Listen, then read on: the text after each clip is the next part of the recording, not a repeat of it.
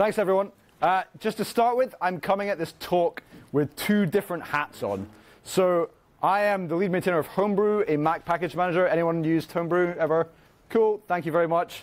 So has anyone submitted a PR to Homebrew ever, by any chance? Woo, well done you, thank you very much. And I can confirm at least several of those people were not lying. I recognize their faces.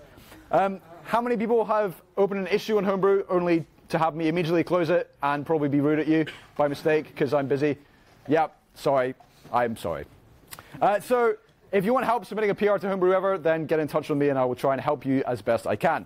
My other hat that I wear is GitHub. Who has heard of GitHub? Cool. So I don't think everyone who works at GitHub in this room put their hand up, which is a little bit worrying. I've been at GitHub for about 4 and a bit years, and I'm trying to make it better for open source software and better in general. So if you would like to talk to me about making GitHub better, then get in touch as long as you are going to be nice about it. Anyway, so I talked the title here, Why People Don't Contribute to Your Open Source Project. I'm going to come at this from perhaps a funny angle. What I'm talking to mainly is open source projects that have these things met already. So your open source project is already open sourced. Please, if you're one of those companies who's like, why is my open source project successful? I'm planning on open sourcing in 3 months. Then don't come to speak to me.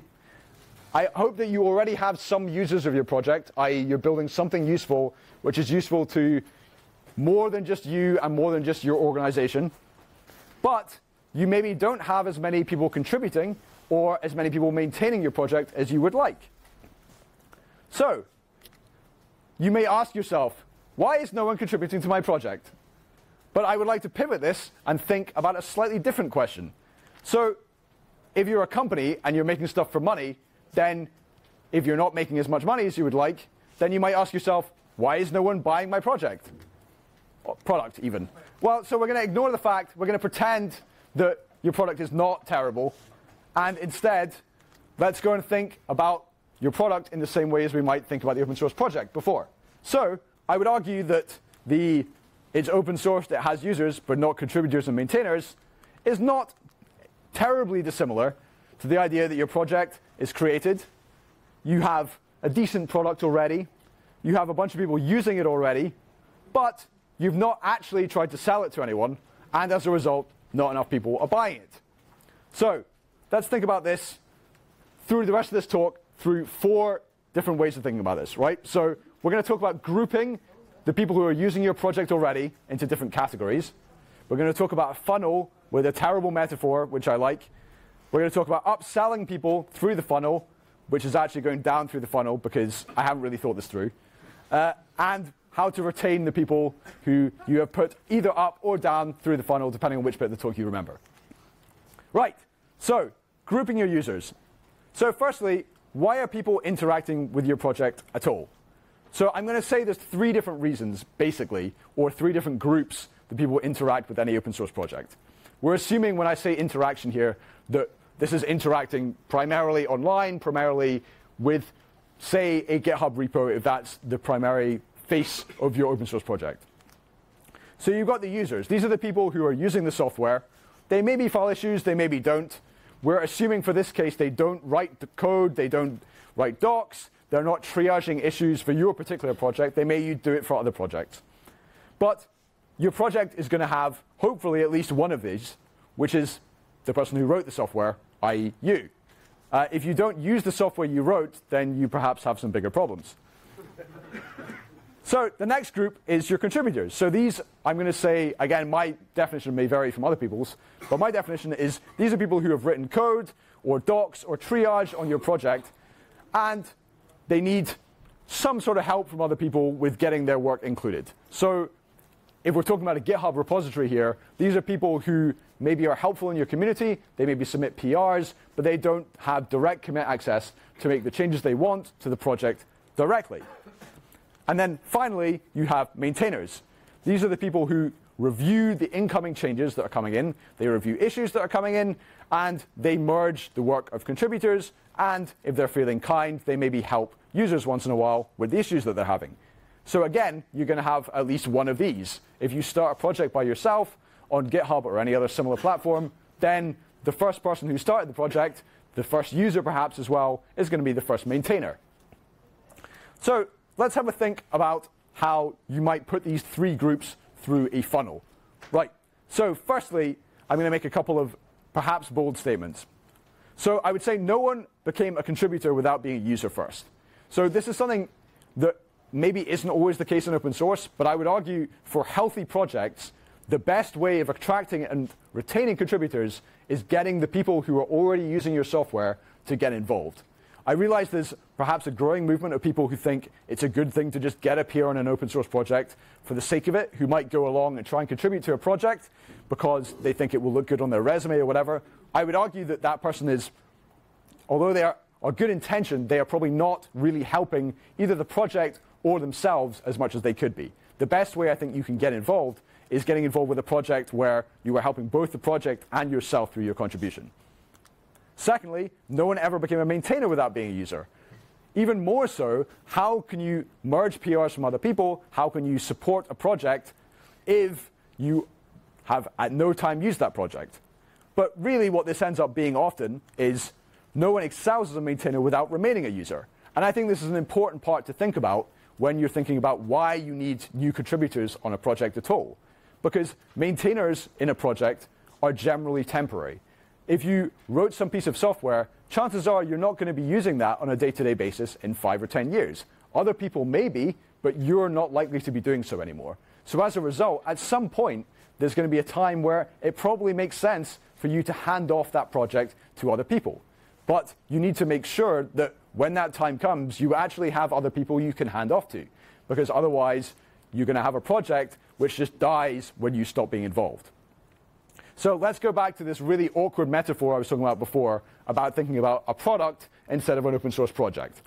So in a sales funnel, I believe, I haven't really done anything in sales ever other than this one time. So this may be completely wrong, but please don't correct me because that would just be mean. This is my understanding of a sales funnel. So you have leads who are the people who may be interested in buying the project, in buying your product. You have prospects who are people who are interested in buying your product but have not yet bought it. And then you have sales who are people who have actually handed you over some money and in exchange you have provided your product to them. So I would argue there's a sort of similar, tenuous similarity with those three groups I was talking about before. You have your users, you have your contributors, and your maintainers. So we have similar levels of involvement here. You have people who are perhaps potentially interested in getting involved. You have people who have expressed interest in getting involved but haven't fully committed to maybe being a maintainer yet. And then you have the people who are really, really helping you run things. So people wonder often in open source projects, they say, well, I've got a bunch of users, but no one's really contributing. Or I've got a bunch of contributors, but no one wants to become a maintainer. So I thought the numbers for Homebrew may be kind of helpful. So Homebrew has, according to Google Analytics, about 4 million users. I reckon it's more like about 1 million monthly kind of users based on our analytics. We have 6,000, maybe 7,000-ish Homebrew contributors. That's 0.05% of our user base.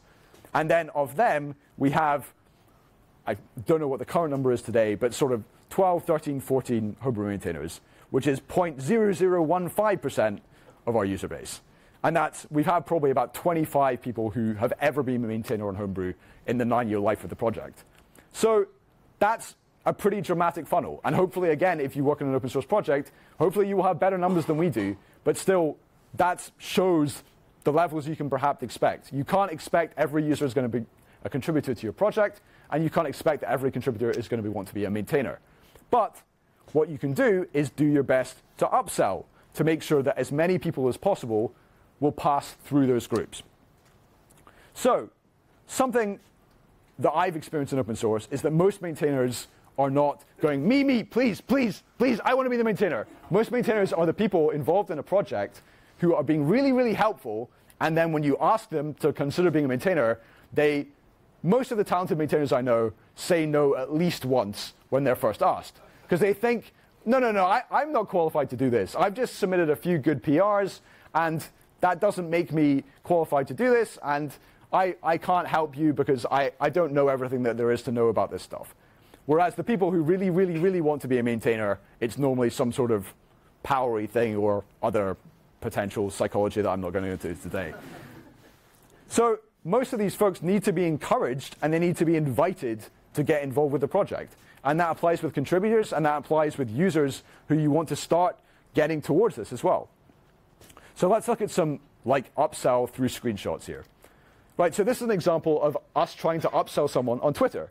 So they submitted, and I probably should have blanked out their name. So to be clear, this is not someone who I think is doing anything wrong, but this is, for example, the type of issue that you might get where if you're not a very active software developer or if you're not familiar with the project you're submitting the issue to, it's not clear why it's not terribly helpful. So what we've tried to say to them is, okay, here's somewhere you can go, and we link them to the issue template there so they can go and see, okay, here's the type of things that we want when you're submitting a new issue. So we're trying to upsell that person from basically just a tweet saying, help me, to an issue that will give us the information that we need for them to help us. And hopefully that means, again, the next time they will jump straight to the next step because they say, okay, I know what is required in order for me to be helped, so I'm going to follow these steps in advance. And actually, fun fact on our issue tracker, if you follow the steps required to fix an issue, to report an issue well, often for us, you will figure out what the problem is through doing so and then be able to help yourself, which is tremendously empowering. So the next step is similarly on someone's issue tracker. We might get an issue filed, and it's not maybe as helpful as it could be. So I have like a little text expander shortcut that expands into this, which asks people step by step, okay, here's basically the information I need to reproduce this issue. I may or may not have used this text expander shortcut on my peers or coworkers in the past. And if you saw that and you're my coworker, I definitely typed that out by hand. I definitely didn't just fob you off with a shortcut. So the next level we try and go to is trying to encourage people who show that they have some level of understanding. They maybe submitted a decent issue already, and try and upsell them into creating a pull request for us. So again, similarly, another little text expander shortcut that expands into something where I can say, okay, it'd be nice if you could submit a PR. Now, I think there's a common thing in open source that people can kind of say, well, fobbing people off, asking them to submit a PR is not a very nice thing to do. But I think it depends on the way you ask. Because I think if you just say to someone who submits an issue that's very well written out and you just say patch is welcome, that's kind of rude. Whereas if you say to someone, okay, here's the docs on how to submit a PR, and if you get stuck, we'll try and help you as best we can, then that's actually helpful. Like, that's good. And that shouldn't be seen as being aggressive or rude or anything like that. It's sometimes taken that way, but I think in open source, again, we're all trying to help each other through some form or another. And we don't all have infinite time. So if you can help someone help themselves, I actually think that's a tremendously valuable thing to do. So if you click through to this, we have a doc that looks something like this. So we basically walk people through more or less step by step what's required to make a contribution to Homebrew. The type of things we expect. We don't want to tell people exactly every single command to run or the text to edit or the files to change or whatever, because A, you can't write generic instructions that do that, and B, people need to learn a certain amount through going through this process. And if they're not able to kind of figure out a certain amount themselves, then they're probably going to struggle with the rest of what's required to make a decent contribution. But then this can go further as well. So if someone wants to be a maintainer, then we have documented pretty publicly the expectations of what we expect from a maintainer, how people become maintainers, how people are invited to be maintainers, and the step-by-step guide we follow ourselves as other maintainers when we are adding new people to join the project. So this means that people can see, okay, well, if you're asking me to be a maintainer, it's not this magical, quiet little cabal of people where I don't know what the expectations are. The expectations are clearly documented, and anyone who is being a maintainer can be pointed out, okay, well, these are the public expectations that are written down for how you should be behaving. So people can, and people have in the past, called me out and said, well, on the maintainer document it says this, but you're not doing that. And that means either I need to change my behavior, or probably more accurately, the document needs updated. Because of course I'm not doing anything wrong. So the next thing that's really important to do is thinking about retaining these folks as well. Like, be they users, be they maintainers, be they contributors. you need to ask yourself, do you have a leaky funnel? i.e., are the people who are traveling down, are they actually making it down the funnel? Or are they popping out the sides because you've got big holes there? And they are people who want to contribute but can't, or people who want to maintain the project, but you're making it too difficult for them to do so. So I'd like to think about a few little things that can kind of cause issues for each of these groups. So users, firstly. So users want your project to be high quality. I mean, ultimately, most of us, controversially, despite all evidence, want software that actually works. And it's important to try and focus on that in your project. This is why, for example, people may disagree, but I don't agree with leaving bugs intentionally unfixed in open source projects to try and attract more contributors. I don't think that helps make the project better for users. I know people may laugh about that, but this is a thing that is being done more and more now. And I think the intent behind it is great, and that's why I won't ever name drop projects who are doing that, because I think they want to have more contributors, they want to bring more people into open source, and that's really great. But you need to think, are you doing that at the detriment of the people who use your software? And I think there's ways of doing this that I have pointed out and will try and continue to point out that do not involve making your software intentionally worse by not fixing things. The next thing relates to the first one, that users don't want to hear that you merged something which broke their workflow because you felt guilty. Because someone went and spent a bunch of time making a PR, and you really felt bad because they're trying their absolute hardest, and you merge the PR, and then it breaks it for 10,000 people. That's not helpful to the project either. I understand, again, why people do that, and it's a very valid, empathetic concern that people have that leads you to that, and I've done that a bunch of times myself, to be clear, but it's something you need to try and resist to make sure that your users don't leave your project. And the final thing I'd say, perhaps fairly controversially, is no v 2.0. And what I mean by that is obviously not actually no v 2.0, but I mean you see a bunch of open source projects that have decided that there's too much stuff broken, everything needs to be rewritten from the ground up, we need to break compatibility, and then we're going to have this beautiful new future where everything can be clean and nice and bug-free and with less code and 100% test coverage, and it will be lovely, and bunnies and flowers, and etc. And this stuff often, it comes from a really well-intentioned place. But what ends up happening in these cases is you say to your users, oh, I'm sorry that we broke all of your workflows and you need to rewrite every single use of our application now. But if you do so, it's going to be way better now. And what ends up happening then in those cases is that your users end up either sticking on your old version forever, which isn't great, because then the incentive to get involved with your project diminishes, or they go off to one of your competitor projects who actually has an easier migration path from your v1.0 than your v2.0 does. So, thinking along the same lines. So what do contributors want and what do contributors need? So the first thing is who's familiar with the phrase bike shedding? Okay, some people, not everyone. So bike shedding is the idea that if you ask people to debate some complex technical implementation detail, then you may not get many people joining that conversation, be it in open source or in your workplace. Whereas if you ask people what color the bike shed should be, everyone wants to get involved and everyone has very strong opinions. Because it's very easy to hold very strong opinions about things that are ultimately maybe a bit banal, or things that are ultimately, I don't know, just down to individual preference.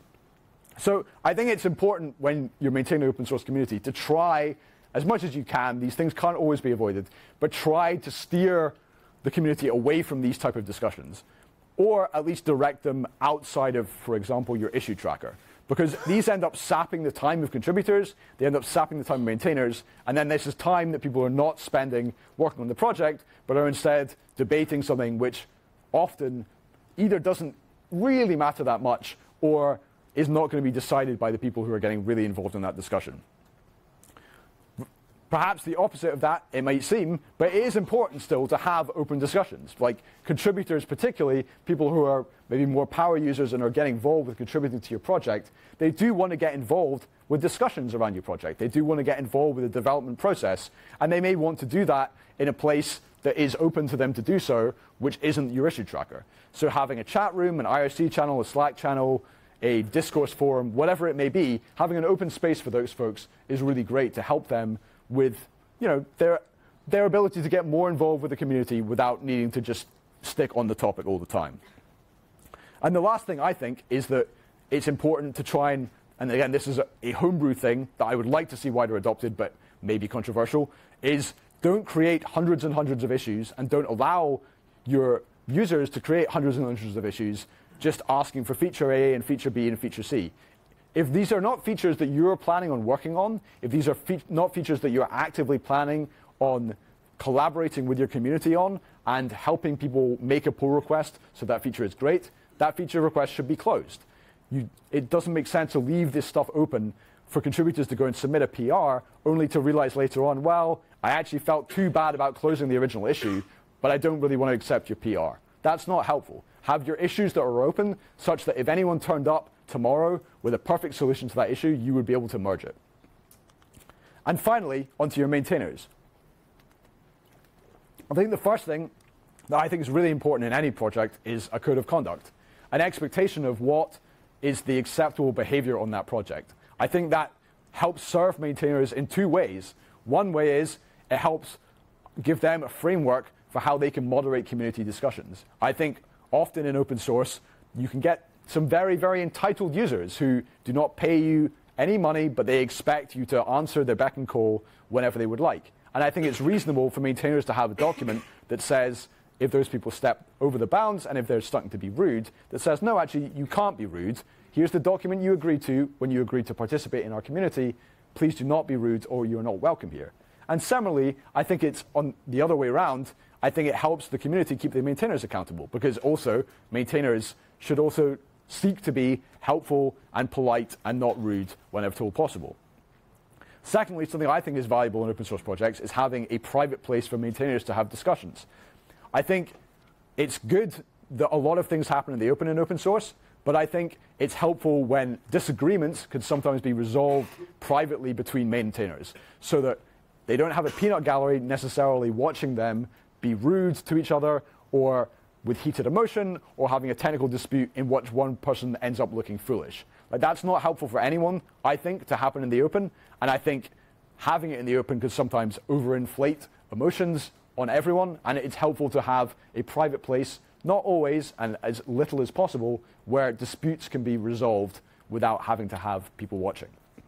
And finally, as I've alluded to, we want to make sure that maintainers are always growing.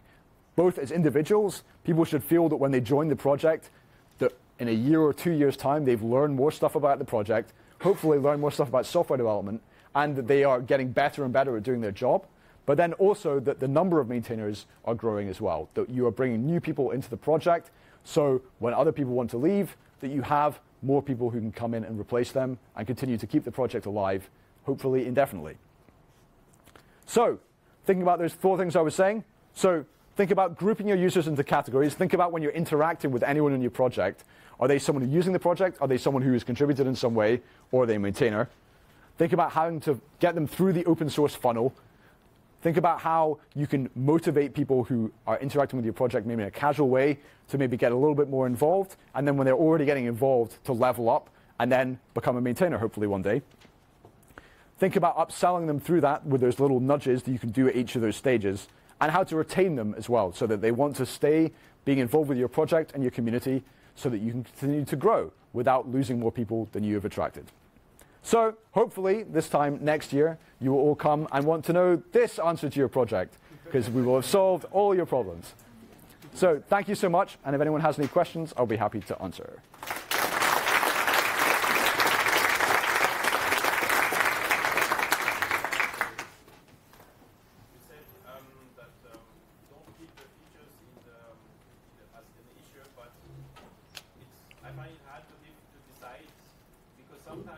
Sometimes maybe you don't plan to work on it during the next year, but maybe in 3 years this issue will become relevant, and it's good to have a discussion because at some point the discussion will unfold and maybe some ideas will come and maybe some people will be interested in contributing, or maybe the project itself will reach that point where we want to implement this.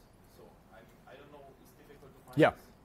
So the question was, is it not useful sometimes to keep issues around in case you need them in a few years? And for me, the beauty of that is you can always reopen a closed issue. So I generally, I don't know how many people work as commercial software developers, but in my experience, often with commercial software development, if something's not planned in the next 6 to 8 weeks, it literally will never happen.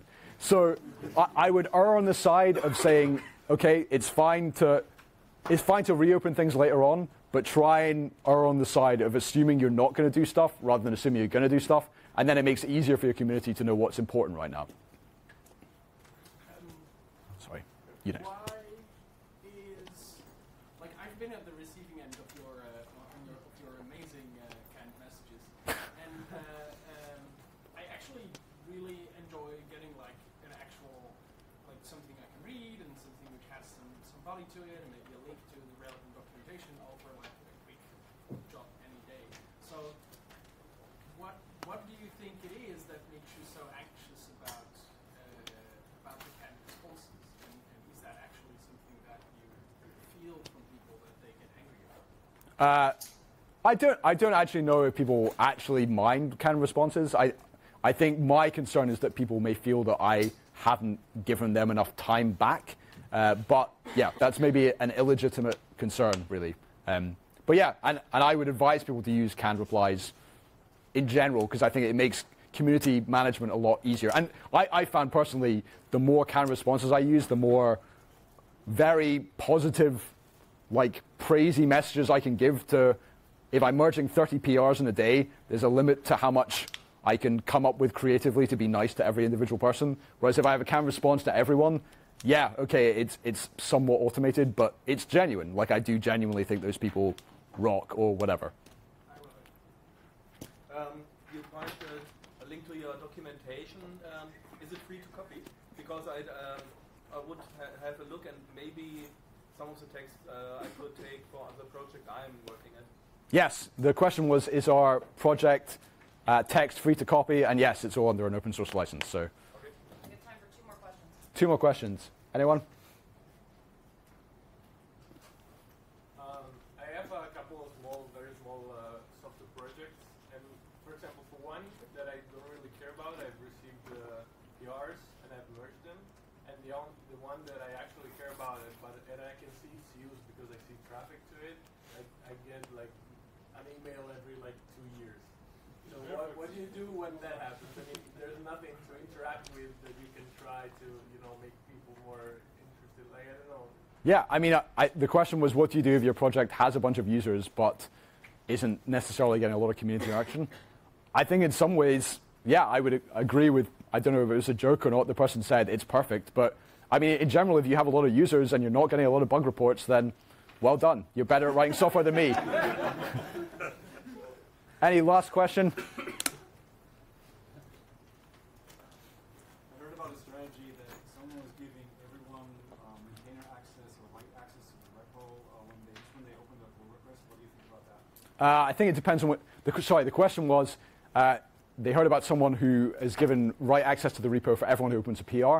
And what do I think about that? I think that depends on your project. I think if your project is something that makes releases, say a Ruby gem or whatever, where you're still going to have a maintainer who actually publishes that release and makes sure it's not completely broken, then that's fine.